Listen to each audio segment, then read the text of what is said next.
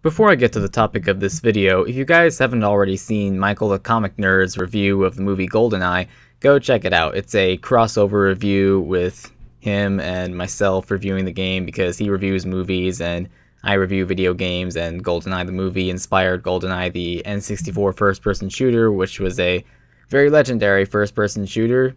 So it's a pretty funny review to watch, especially if you like GoldenEye, and if you like the videos that I do, go check it out. Him and I get into some pretty funny scenes with our little rivalry.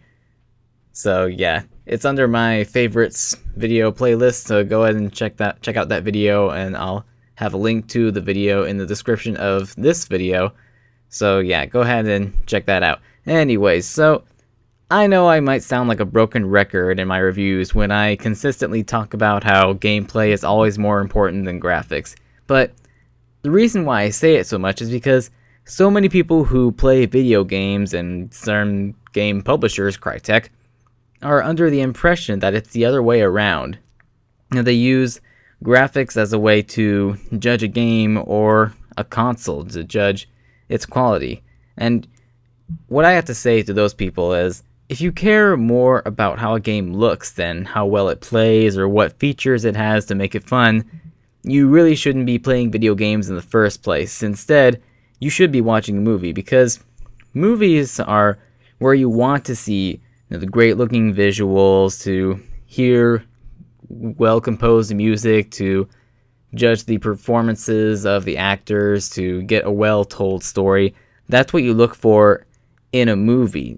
I've been studying movies for quite some time now because I want to get into the movie industry, so take my word for it. That's what you expect from a movie. You don't go to a video game for that kind of presentation. You shouldn't go into a video game expecting great presentation. I'm seeing too many people want their games nowadays to be interactive movies, and this has been going on for quite some time now, really since the 6th generation, give or take, just about 6th generation, people have been expecting their video games to be interactive movies, and then when they're not, they start slamming the game. And I don't think that's right at all, because video games, they didn't start off as interactive movies.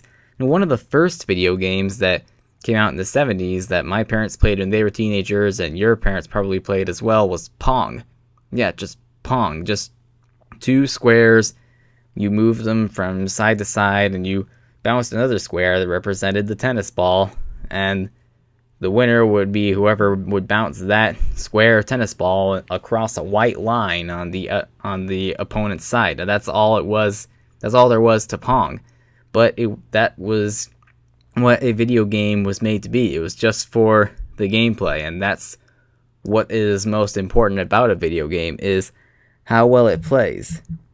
And you look, as another example, look at the footage that I have right now. It's the multiplayer footage for Conflict Desert Storm 2.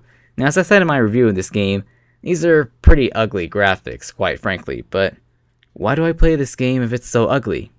I'll tell you why. Because it's fun, especially with friends. Yeah, it's fun. That's why I play it. And that's how you should judge if a game is worth your time. Judge it by how much fun it is to play. Don't judge it by how good it looks or how ugly it looks. Now, quite frankly, you could have the prettiest looking game in existence. You can have a game that looks stunningly beautiful with almost lifelike graphics and be the most beautiful game ever made. It can be on the most powerful device to ever exist. But that doesn't make it fun automatically, because if a game is boring, if the control's bad, if it's not a fun game to play, then guess what? The game sucks. No matter how pretty a game is or what the fight it's on, if the gameplay sucks, then the game sucks. That's all there is to it. The game sucks if it's not fun to play. I don't care how pretty it is. It has to rely on its gameplay. It's not fun if the gameplay doesn't hold up. Yes, pretty graphics are nice. Really good looking games are nice. It's nice to have games with great presentation. There are certain games out there, certain games that I have, where I really like how it looks or how it presents itself, or the art style or the graphics. just in general how they present themselves, like Legend of Zelda Twilight Princess, Conduit 2. I like Conduit 2's art style, and I really like Banjo-Kazooie's presentation.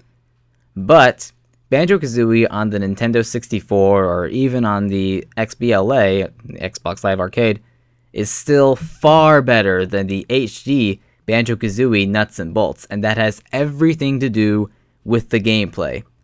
So, to all of you who play video games, the next time your favorite developer announces a new game at E3 or Comic-Con or whatever it is, and you go onto the Twitter feed or some kind of forum to tell the developer what you think about the game, don't go to the Twitter feed or forum or whatever it is to complain about how the game looks or to complain about the demand that the game should look better from the developers. Don't do that.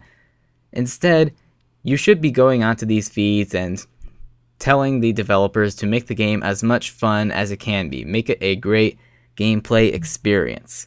That's what we want video game developers to focus on. We want them to focus on how a game plays. We want them to make great quality video games because that's the whole point. It's a video game. Not just a video game. It's not fun if the gameplay isn't fun. Again, I don't care how good looking it is. It has to be fun in order for it to be a good video game.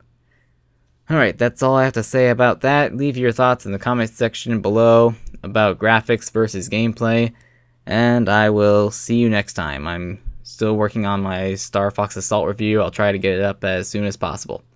Have a good one.